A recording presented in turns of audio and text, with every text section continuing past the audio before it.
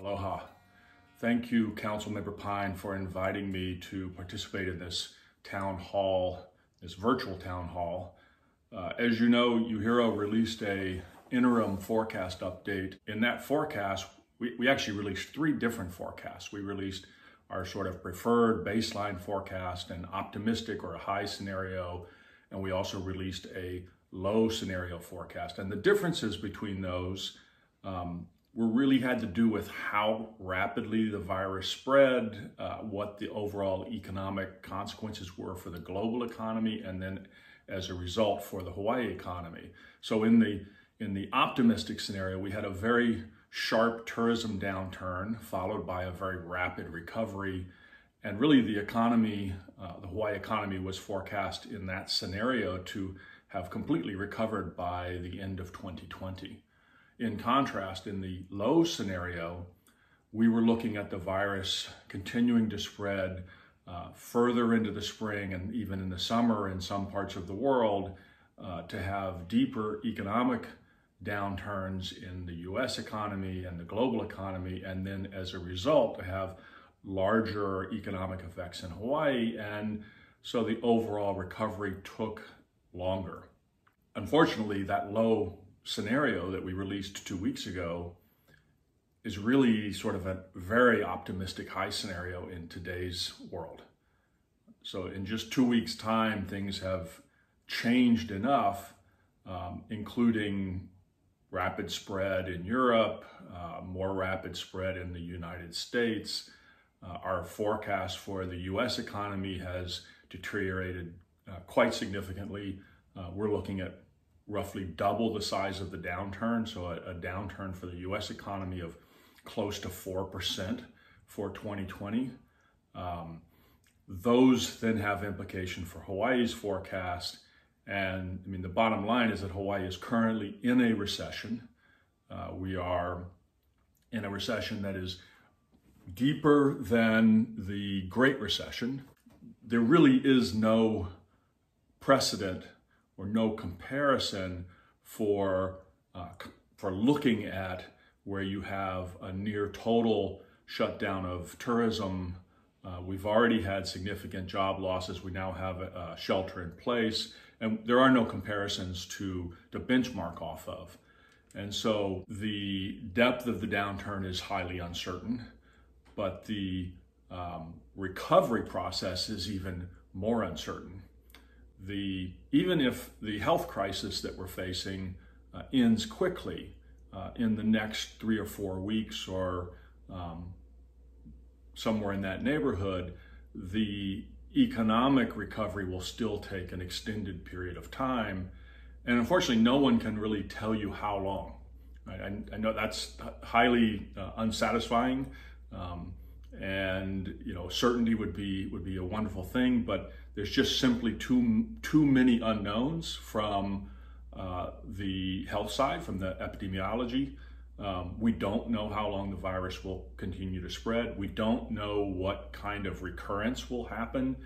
So will we need to be doing some form of additional social distancing in the summer and fall? Epidemiologists are modeling the outbreak and looking at what the spread, how the spread should occur, but all of that depends on the extent of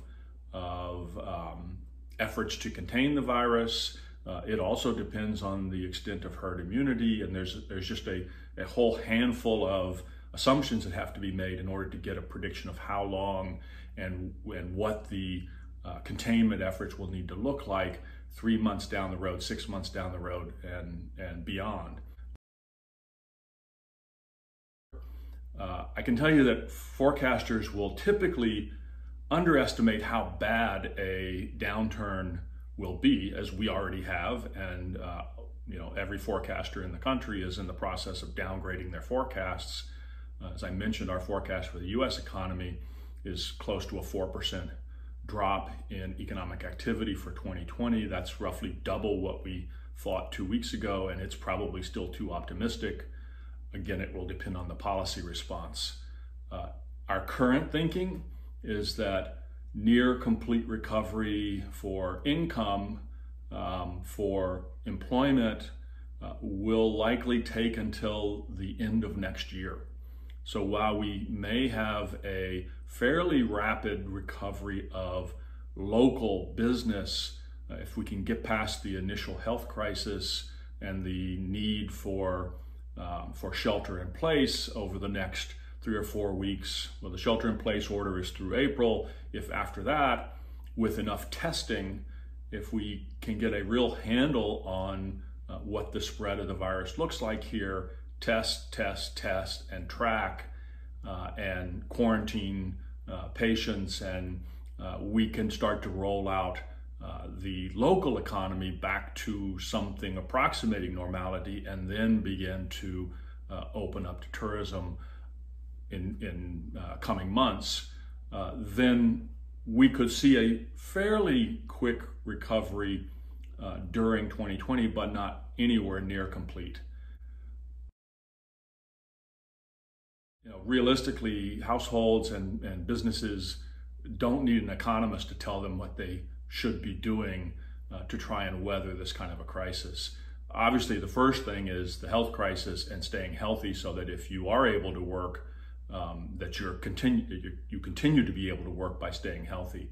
The next thing is really preserving cash flow so that you're able to cover necessities, whether it's paying rent, putting food on the table, medical costs, mortgages, and other fixed payments that are required.